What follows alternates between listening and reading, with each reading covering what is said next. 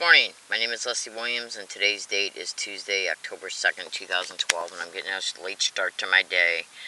And I'm making this video file. It's going to have to be pretty fast, and it's going to be multiple tidbits of information in reference to the particulars concerning what's happening towards me in San Diego, California. And I apologize, I don't look my best. I just woke up and I got some kind of a rash going on above my eyelids. I don't know if I maybe touched some poison ivy or some other type of plant that I'm allergic to, but anyways, how I look is not important. The statements that I'm making is what is important. And again, this is going to be a tidbit file, and tidbits are tidbit sections of information, whether they be one topic or subject matter, or multiple descriptions in reference to one subject matter, which is pretty much what this video file is going to be. Understand this and be clear. Yesterday from UCSD, I contacted this woman directly from her email contact that was on her webpage that you can find by just typing in her name, and trust me, what you do. You can also type in remote neural monitoring Leslie Williams and discover that I'm actually on her webpage because she's running for Congress. And point 2 in reference to her top political priorities is to investigate and ban, legislate, and ban and regulate non-consensual human experimentation by satellites and microwave radiation. And targets of organized gang stalking are always subjected to non-consensual human experimentation and radiation experiments. The gang stalking is done to help and aid and abet in breaking a target down for neural entrainment and other aspects of these expeditions.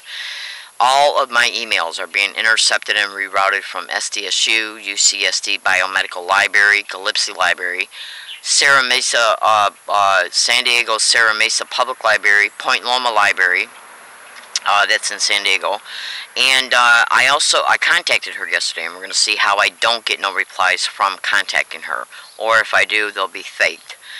And email interception and fake email replies are methods and tactics of organized gang stalking or organized stalking expeditions. Just Google it and you'll discover that it is.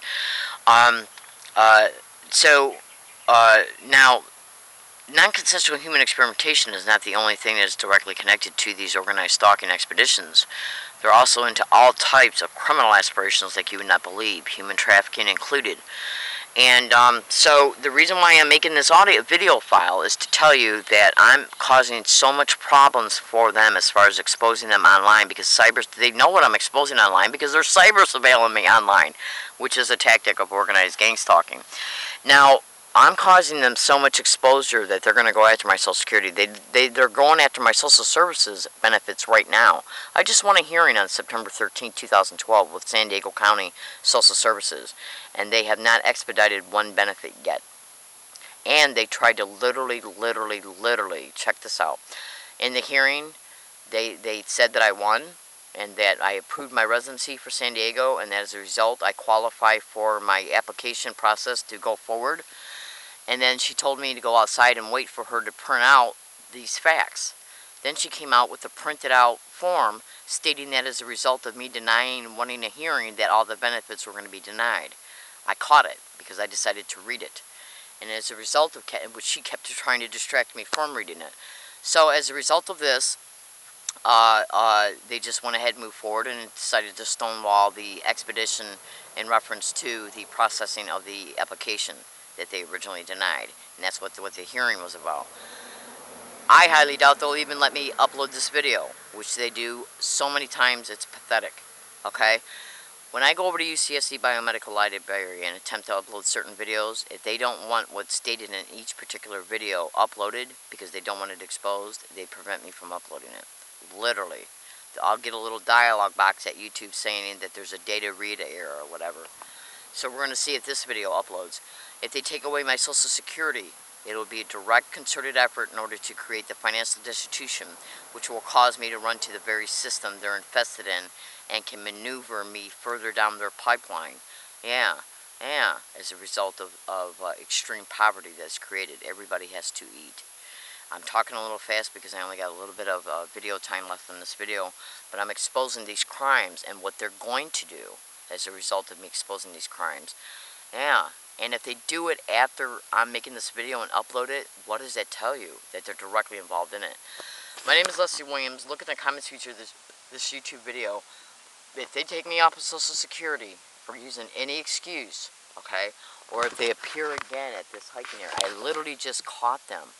I can't detail everything that I just caught from them doing lately, but I literally just caught the San Diego police setting up 4 to 5 separate YouTube accounts claiming to be friends of my family. How do they know I was in San Diego? I never told my family I'm in San Diego. I don't even talk to them. And all my videos, 98% of them are titled Learning Disabled Woman. They're not even titled by name. They set up YouTube accounts and tried to say that they discovered that I was here in San Diego, and as a result of what I was exposing online, that they were going to contact the San Diego Police Department. And that's what they did, and as a result, they set up San Diego Homeless Rescue Mission to come here. But check this out. The comments that they made on the YouTube videos, that they were putting abusive comments and threatening comments on my YouTube videos, and they had this stupid audacity to send an email to me, okay? And one of these emails enclosed that they knew my hearing date with Social Services on September 13th. How did they know this? I never told anybody. I don't know anybody here. So that and there in itself right there. Anyways, I can't expose everything that just recently happened in reference to this particular incident and what they did. But I'm going to make a thorough video concerning that. But I got undisputable proof that the San Diego Police, UCSD, and the San Diego Homeless Rescue Mission worked in concert to set up these YouTube videos to make it appear that somebody was witnessing my videos, contacted them, and as a result, they discovered my hiking area, which is way down here. Anyways, stay tuned, and I'm going to eventually direct you to some YouTube videos that are... I already got the printed out comments from these YouTube videos that they set up and then made to my videos, and the printed out email stating that we know your appointment's on September 13th, 2012. There's no way for them to know that unless private information was shared.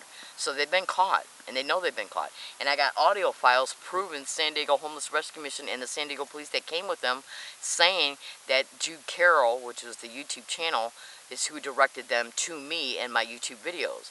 Then Jude Carroll also made a boo-boo, the same YouTube account, and sent me a Gmail stating that she knew when my appointment date was. On September 6th, she sent this email to one of my email accounts that I rarely frequent anymore. Well, I went into it for another matter and discovered it and printed it out. So they've been caught, and they know they've been caught. I'm in San Diego, California. Look in the comments feature of this YouTube video. Thank you.